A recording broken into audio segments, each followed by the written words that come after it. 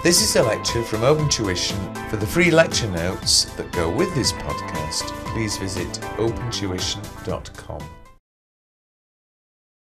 This lecture covers financial statement assertions and audit evidence.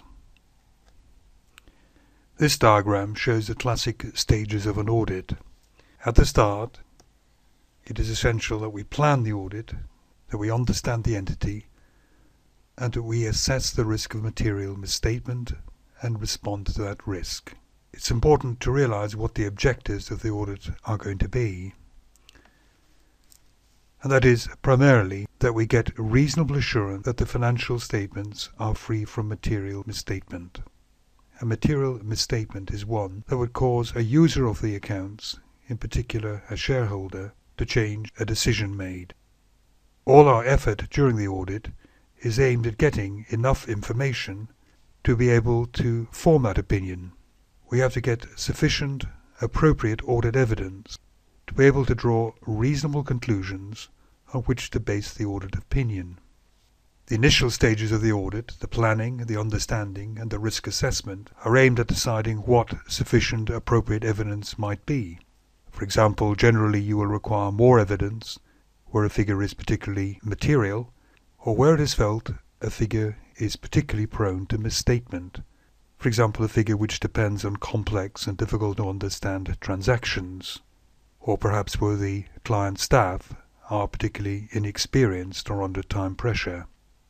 Understand what's happening here.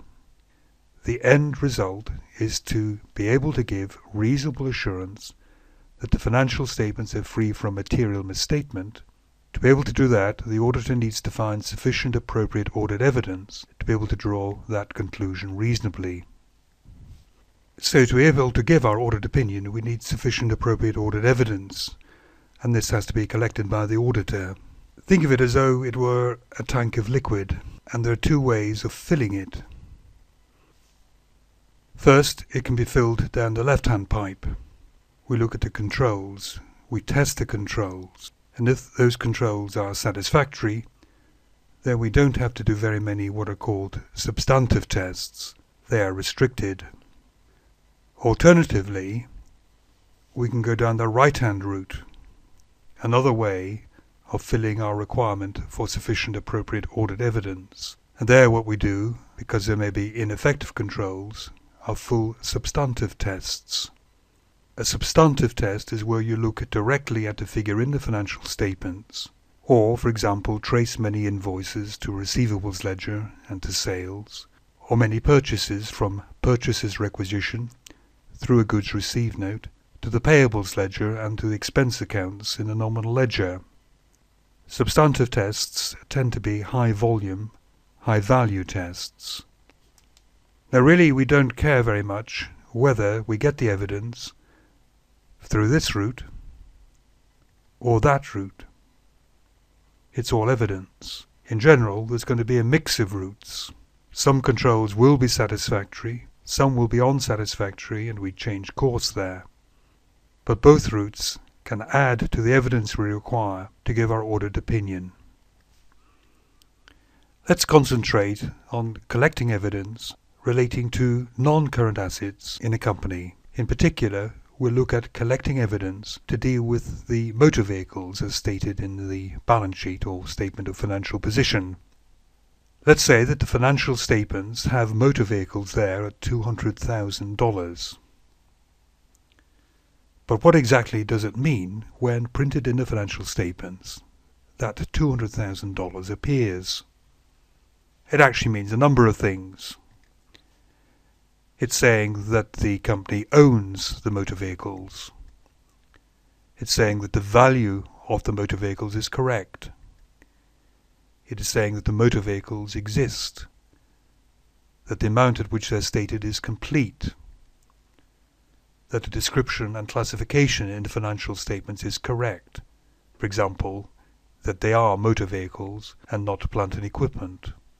So 200,000 cannot be seen as a single statement. The 200,000 means a number of different assertions or proclamations. 200,000 says I'm owned, my value is correct, I exist, I am complete, and I'm properly described. The very fact that 200,000 is printed in the statement of financial position against the heading motor vehicles is proclaiming that, and the auditor has to find evidence for each of these. These are the assertions, and the complete list of assertions is this: accuracy, completeness, cutoff, allocation, classification and understandability, occurrence, valuation, existence, rights and obligations. There are a number of mnemonics through which this can be remembered. ACCA cover is a commonly used one.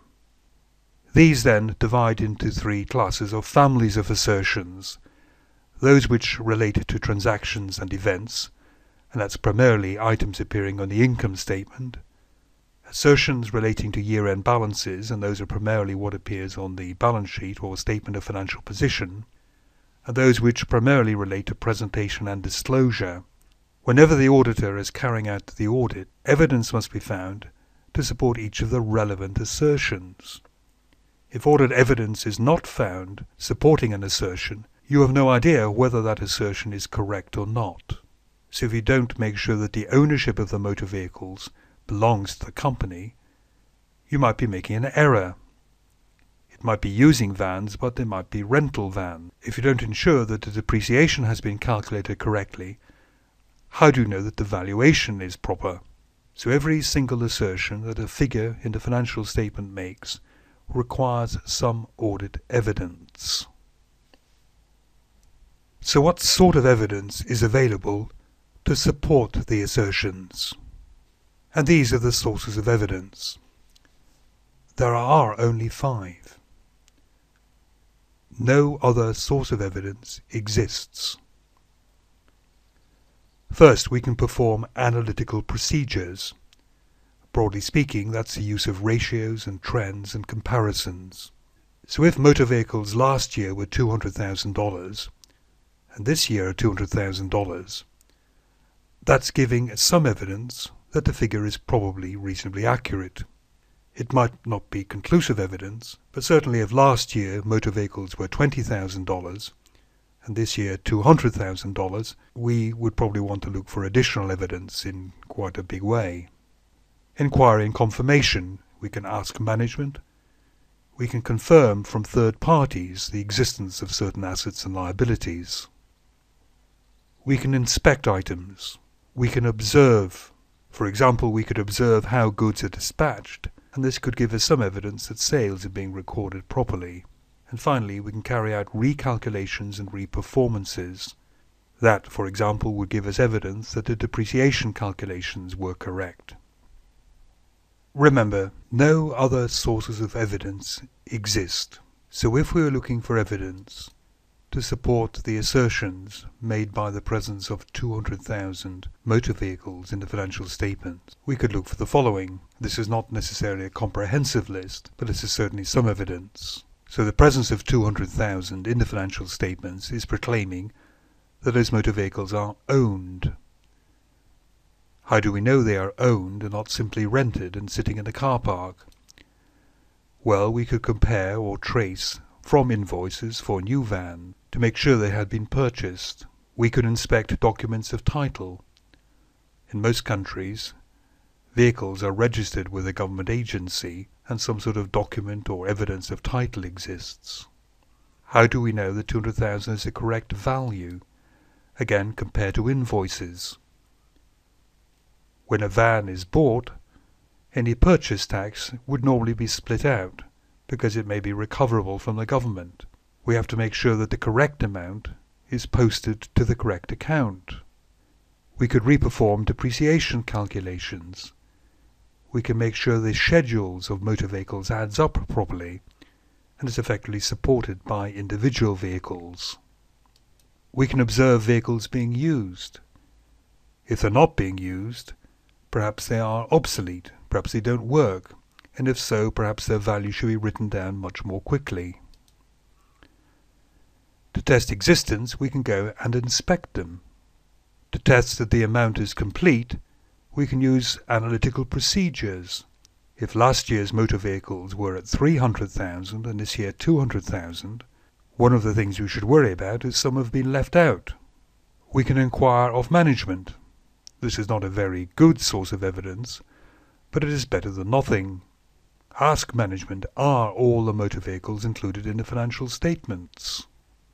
And finally, we have to make sure that the description and classification in the financial statements is supported by evidence.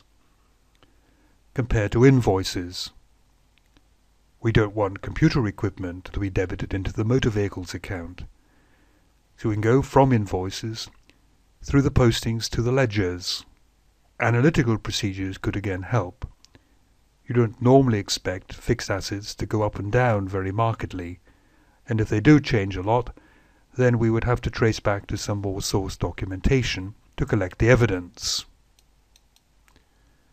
Now most or perhaps all of that evidence that we collected will be regarded as substantive evidence. We ourselves as auditors went to invoices and traced through to the ledger. We reperformed the depreciation calculations. We checked on the existence of the vehicles. We observed them in use. We are doing all that work. So essentially we're going down the right-hand side of the collection of evidence. However, we could also have gone down the left-hand side of this diagram, and we could have tested controls. If the client has got a good internal control system, this will mean that errors are unlikely to occur, or if they do occur, then they will be picked up in all probability by the client's own procedures. Good controls, which are operating in a satisfactory way, give evidence that the financial statements and the assertions lying behind them are free of material misstatement. And these are the normal control activities. First of all, segregation of duties. You don't want any one person to have too much power. Apart from allowing a greater possibility of fraud, it means if one person does everything, no one is double-checking their work, so there's less opportunity that errors will be picked up. Clients can carry out comparisons. For example, they can compare what's owed to a supplier to the supplier's statement and investigate any differences. Processes of authorization for expenditure, hours worked, orders, and so on, and particularly where the authorization is evidenced by a signature or initials. Accounting reconciliations, for example, a bank reconciliation, agreeing the bank balance in the cash account to the bank balance as shown by the bank, is a very powerful way of ensuring that cash is being kept correctly. There are a number of specialist controls dealing with computers, passwords, backups, maintenance of control accounts and trial balances, arithmetic controls, where the client reperforms a calculation. For example, a client could carry out a control by roughly reconciling the total number of hours worked times the average rate of pay per hour, reconciling that to the total wage bill. You wouldn't expect it to be spot on, but any large discrepancies might be evidence that something had gone wrong in the wages calculations. Physical control. The client should safeguard cash and valuable assets. Valuable assets can be inventory and can be fixed assets. And finally, taking out a trial balance and reconciling control accounts regularly is of immense importance. So if the client is carrying out these control activities in an effective way, then a chance of an error occurring in the financial statement is relatively small, and we don't have to do as much by way of substantive testing. So let's look at how some internal controls could be applied to the motor vehicles and how they can be used to give evidence that 200,000 is free of material misstatement. The 200,000 is making the assertion that the vehicles are owned. You'd expect new vehicles and indeed disposals to be authorised by the board. If it wasn't authorised by the board, you would certainly expect additions and disposal to be authorised by someone in a reasonably senior position. The client needs to carry out some sort of internal controls to ensure that the value of the motor vehicles is correct. We would hope to see evidence that the client reviews depreciation rates. We'd hope to see evidence that the client reperforms depreciation calculations and that these are signed off and authorised. We would hope that a client once a year inspects the van's conditions, so they know whether any van is no longer used, is obsolete, and therefore its value should be written down. How does a client know that the vans exist? Well, many people have a program where you go round every substantial asset once a year and physically verify it, and this is often marked on the fixed asset register. How does a client know or ensure that the amount of the fixed assets is complete? Well, the client could review actual results to budgeted plans for acquisitions or disposals. I would hope that a client reconciles the fixed asset register to the total of the nominal ledger accounts. In other words, we're confident that every van in the fixed asset register finds its way into the total of motor vehicles in the financial statements. To ensure that the description and classification in the financial statements is correct, again we can compare to budget, and we can look at the production of the balance sheet. The chief accountant could check the preparation of the balance sheet and sign it off. Notice that in these checks, it is the client that is doing the work, not the auditor. These are the controls. What the auditor now needs is evidence that these controls exist and are operating satisfactorily throughout the year. These are the sources of audit evidence that controls exist and are operating satisfactorily. With the exception of analytical procedures, they are the same as the sources of evidence we had earlier. We can't use analytical procedures to test that a control exists.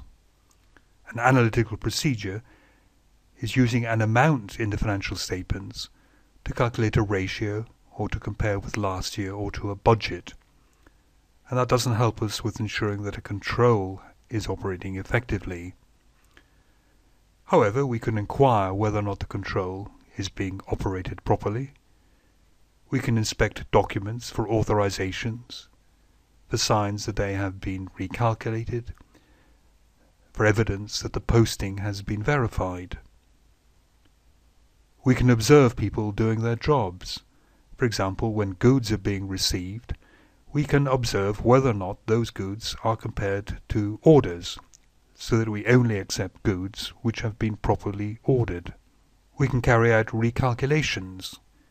It's all very well the client saying they carry out a bank reconciliation, but at some stage we do need to ensure that they're carrying out that reconciliation properly, that they're not just putting in figures which balance at the end, with all sorts of rubbish in the middle. So let's look again at some of our internal controls. The assertion that the van is owned. We've said the control could be additions and disposals authorised by the board. Therefore go and inspect the board minutes. With respect to value, we would like to see evidence that the client has reviewed the depreciation rates. Perhaps a memorandum or a board minute exists. We'd like to see evidence that the depreciation calculations carried out by one person have been reviewed by another and signed off. We'd like to see evidence that the client has actually gone and inspected the condition of the vans. And this could be an entry on the fixed asset register with a date asserting that the vans are still being used. Note that we, the auditor, are not looking at the vans. We, the auditor, are looking for evidence that the client has checked that the vans are still being used and are not obsolete. Similarly, we'd like to see evidence that the client has gone round and inspected major assets. Again, on the fixed asset register there'll probably be a date of last physical verification, and we can go and see that those have been filled in. we're not doing the inspection ourselves, we're making sure that the client has done the inspection, that the amount is complete. How do we know that the client has gone and looked at budgeted plans and reconciled the amount of the fixed asset register to the nominal ledger accounts? You'd expect to see some sort of reconciliation verifying this and signed off and perhaps dated. If you can't see that, you've no idea that the client has done it. And finally, we have to ensure that the client has done these tests, that the chief accountant did indeed sign off and verify and approve the balance sheet. So if the client appears to have a very good system of internal control, and we have gathered evidence that that system of internal controls is effective, in other words, they're following the rules, can we simply rely on internal controls and not do any substantive tests at all? After all, there were two routes to providing sufficient appropriate audit evidence: test the controls or carry out substantive tests. Are there any occasions where we would rely entirely on the operation of controls? And the answer is that we wouldn't. Apart from anything else, there is always a chance that human error occurs, that even if several people are involved in a transaction, they together misunderstand it or make an error. There is a possibility of collusion, where several people get together really for the purposes of fraud. Sometimes people bypass controls. Perhaps someone bypasses the control to acquire a fixed asset because they think it's faster. They feel they're in a hurry, and they feel they're doing well by doing so. Sometimes internal controls simply don't exist because it's thought that the cost of implementing those is greater than the benefits. And finally, non-routine transactions have often had no controls devised for them. They're very rare, and they're simply handled as once-offs when they do occur. No audit ever entirely relies on the operation of internal controls. Apart from these inherent limitations, it's just thought far too risky to sign an audit report without any direct, substantive evidence of balances and transactions. What happens is, the better the controls, the fewer substantive tests you have to do. Most of your audit will be going down the left-hand side of this diagram. But there will always be some substantive tests. However, the tests of control are adding to the sufficient appropriate audit evidence we need before we can, with reasonable assurance, say that the financial statements are free of material misstatement. The weaker the controls, then the more we have to cross over towards the right-hand side of this diagram and look for substantive evidence, direct evidence. Look at balances ourselves and inquire into them. Look at how transactions have been posted to and from the ledgers. If the client is not checking this during the year, then we have to carry out far more audit tests at the end of the year to collect the required evidence. Okay, let's recap. The main objective of an audit is to give the auditors a report. They will say they've planned and performed their audit to obtain reasonable assurance that the financial statements are free of material misstatement. To be able to say that, they have to have sufficient appropriate audit evidence. The audit evidence can come from two sources: look at controls, perform substantive tests, but generally it's going to be a mix. Everything in the financial statements is making certain assertions. The full list of assertions is shown here. One set relates to transactions and events, another to year-end balances, another to presentation and disclosure. You have to find evidence to support each of the relevant assertions. These are the sources of evidence. There's nothing else except analytical procedures, inquiry and confirmation, inspection, observation, and recalculation and reperformance. This is an example of the evidence that will be available relating to motor vehicles. These examples of evidence relate to substantive procedures. The auditor finds direct evidence to support the assertions.